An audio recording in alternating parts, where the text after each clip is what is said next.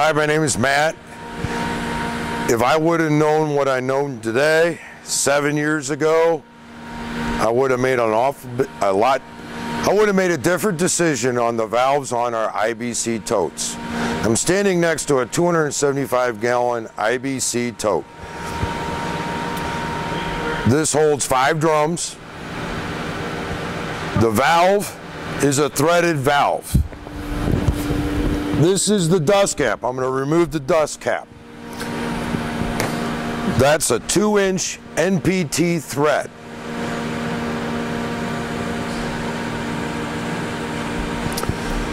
This is the same type of valve, just different manufacturers. In order to adapt this to a quick disconnect, otherwise known as a cam lock, you need this adapter. That screws on like so, and then you can connect your quick disconnect to there. This is the way we used to do it. Since we get both quick disconnects and threaded valves in, we have decided not to have anything get mixed up, so we've gone to quick disconnects. The quick disconnect valve is the most common valve in the chemical and lubricants industry. The reason I chose to use the 2-inch NPT thread is those are easily available at Lowe's, Home Depot, and all of farm stores.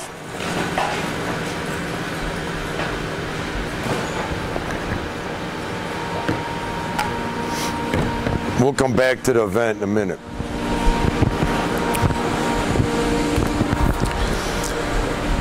Now, all of our totes come with a quick disconnect valve. This is the dust cover. All of them have that foil seal on there indicating that the valve is new. A new valve is very, very important.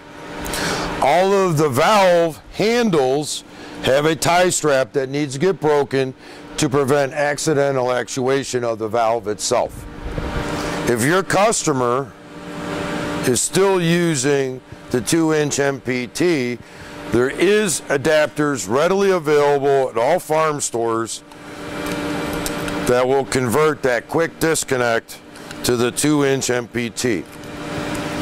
At farm stores, you can get all sorts of additional ends. Some of them are crimped onto hose, but there's a lot of different varieties of adapters.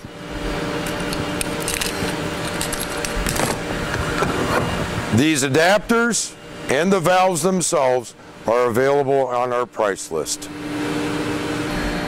The way this is described in literature is a 2D. D refers to the shape.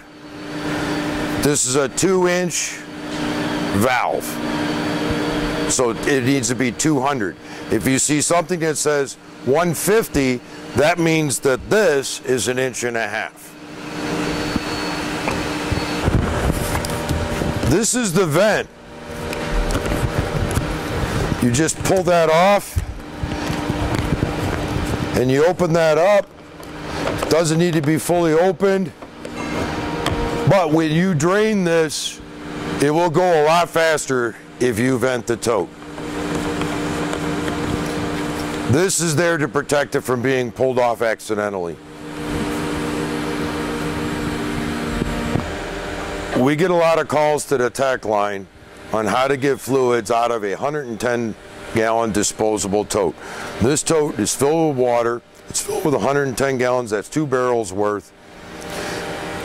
What I have in my hand is actually the valve down there, and I've cut it out of the bag so that you could see how it works. All the valves come with a tie strap around this to prevent accidental actuation. And they work very, very simply. You take the cover off to prevent accidental spillage. It's just there to protect in shipping. You remove the tie strap, then you lift up on this and you push in. And the oil flows through here, out there. This thread form here is a 1.5 inch NPT. There's a lot of ways you could get the material out of here. This is not meant for storage. This is considered a transfer tote.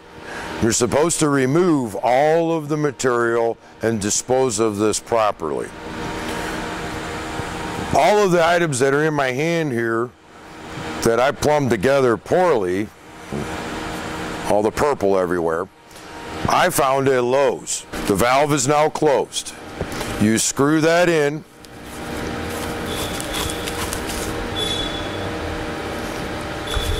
You want to make sure your valve is closed. Then you pull down on the tab and push in. And you then open the valve. Now you have flow to your tank. There's also a vent on the top to make, the vent on the top needs to be removed to make it flow easier. This valve has been configured so that it can hook up to my garden hose and we can empty it into the floor drain over there. The valve here is closed. Take the cover off.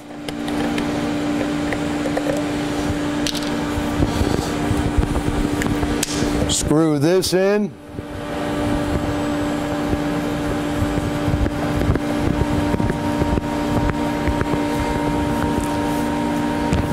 Get it nice and tight. Lift this up. The valve is closed. Lift this up. Push in. I undid the vent a little bit. Now you hook up your transfer hose.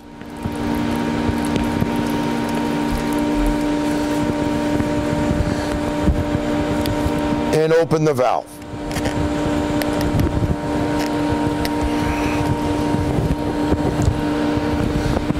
And we have flow.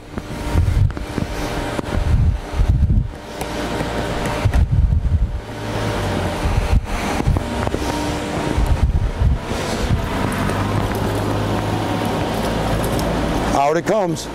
One of the easiest things to do is to close the valve inside of here. You just pull up, pull out, make sure that goes down, and flow is stopped. That's our 110. This is our 275-gallon disposable tote. This holds 5 drums of oil. It is not meant for long-term storage. This is a transfer tote from here to our customer storage tank. We're going to go through some valves and how this works. These are our 2 cutter valves. This is the correct one.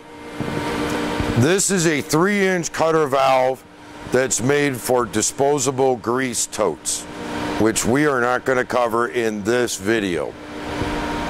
This is the correct valve for our 275-gallon disposable tote. This is called a cutter valve. This is the cutter portion of the valve. This is the working item. This is what cuts the valve, or cuts the bag to allow the oil to come out through the hose and plumbing system to the storage tank. The key to this valve, this cutter, is it's a plunge cutter. You only push it in as hard as you can. You don't twist.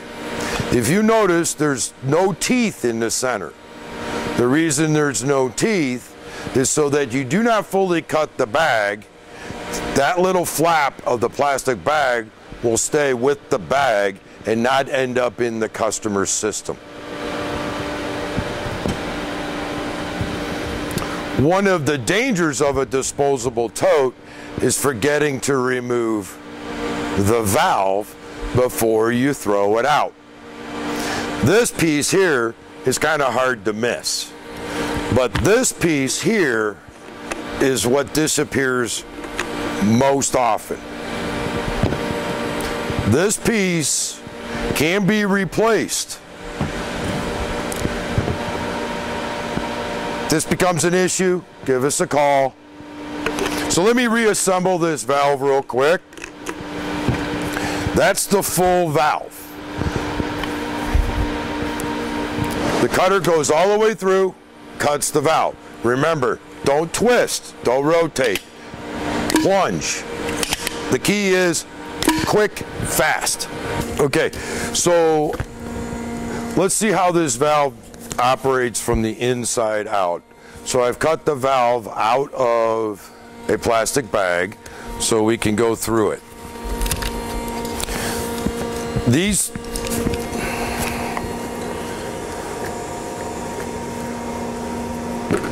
These threads on the inside are a 50mm buttress thread. SK refers to the thread shape. I really wouldn't worry too much about that. But these are buttress threads and not National Pipe taper. So you got the cap off. You take the cutter portion, again, no teeth, turn it around, stick that in there, get it all the way up against that plastic film. Then you take your valve, this is just the end of it, and you screw the valve on, and it's very difficult without the leverage of the whole valve body. But notice how it's already starting to pierce that plastic membrane. You just keep forcing it, and it goes all the way through, leaves the flap that's necessary. Threads are not all the way in. I don't have that seal all the way up against that.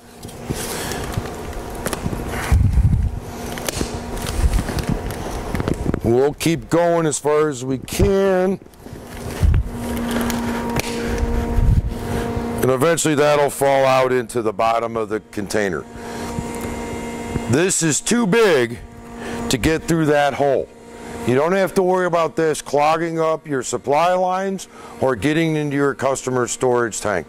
This will stay behind in the plastic bag to be thrown away. What you're seeing here is why it's so key when you're using this, that it's strictly a plunge. If you twist, you'll cut this whole bag, and this little piece of plastic will get caught in your supply lines to your storage tank. When you take off the dust cap, one of the things you're going to notice is this with a bunch of teeth pointing out. If you've lost this portion of the cutter valve, you have one on every disposable tote. So this is not a huge showstopper. What you do is you take this half piece of plastic, notice the teeth don't go all the way around it, so it leaves a flap of plastic bag attached so that it doesn't end up in your system. You turn that around,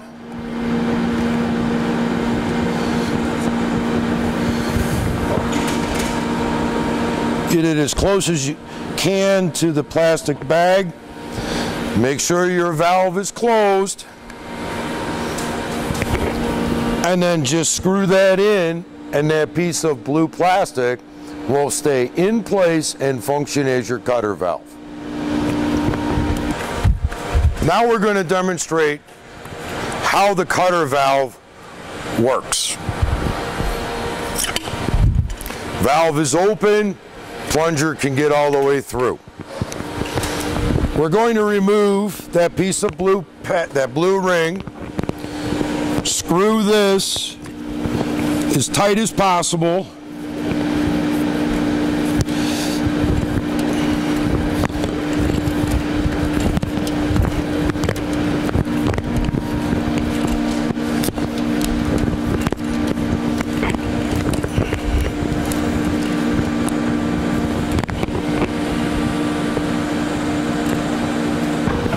Now remember, the valve is open so you can get the plunger all the way through. And remember, it's not a twist motion, it's not a sawing motion, it's a plunge motion. The fluid will come out of the bag and stop here because the valve's open. So you want to plunge, retract, close valve, then hook up your supply. So let's plunge. Retract, close. Once again, I created a fitting, connected it to a garden hose to drain this water out of here as if it were going to our customer's storage tank. Retract the valve fully. Remove the cutter portion. You will have a little spillage.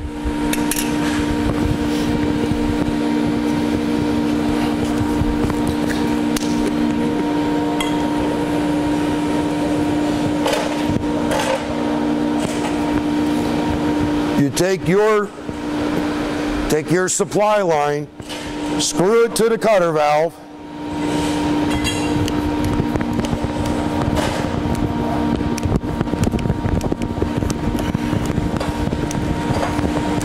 that thread is a 2-inch NPT. Hook up your transfer line,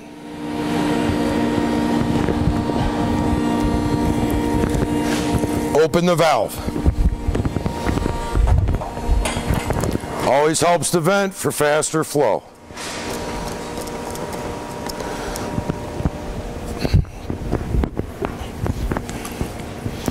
And there's the water coming from this 275-gallon tote. One of the key things is that rubber, that gasket there, this gasket here is this gasket. And you need to get good compression on there because this is actually in the tote. This is part of the valve. So that tote valve goes all the way up here, and you want to see good compression on that seal so you don't have any leaks. Likewise, one of the other leak paths is this seal, which seals up against the body of the valve. So always double check that this is nice and compressed up against the valve body. This is a great system. It's environmentally friendly, uses sustainable material. This whole system is 100% recyclable, but as always, check your local ordinances.